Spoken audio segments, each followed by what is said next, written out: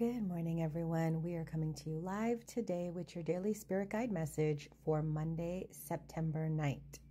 We are using the Archangel Power Tarot decks for today. So if you're ready, choose card A, card B, or card C for your message. For those of you that chose card A, your message is the Justice card. The angels sent you this card as assurance that the right decision will be made. Court cases, settlements, or other issues decided by third parties will be ruled in your favor. Where situations had previously become unfair, Archangel Raguel can help restore balance between the people involved, and you will soon be able to put this challenge behind you. This card brings a message of empowerment that the situation you find yourself in was partially created by previous choices you made, and therefore new choices can bring about new results.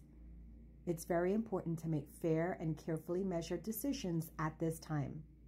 Kindness and justice must always be extended towards everyone involved. That is the message for those of you that chose card A. For those of you that chose card B, you got the Three of Michael card. You will grow from this situation.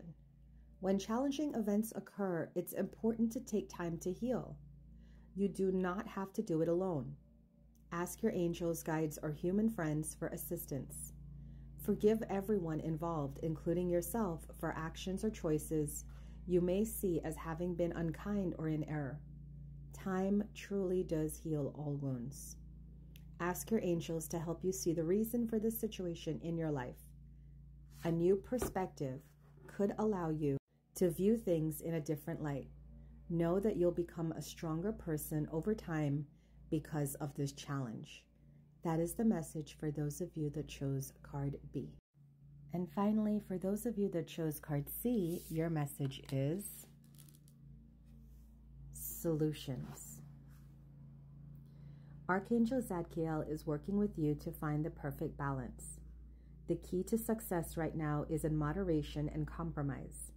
If you're feeling stressed out, this card counsels you to take a deep breath and ask your angels for assistance.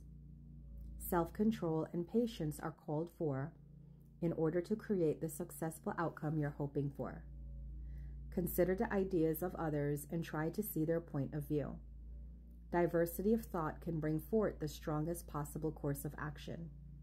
Reconciliation of opposing viewpoints is likely now if you approach all parties with a forgiving and fair attitude.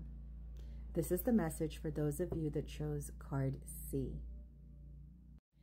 Thanks, guys. I hope that you enjoyed your reading today. Don't forget, you can still book me for a private reading.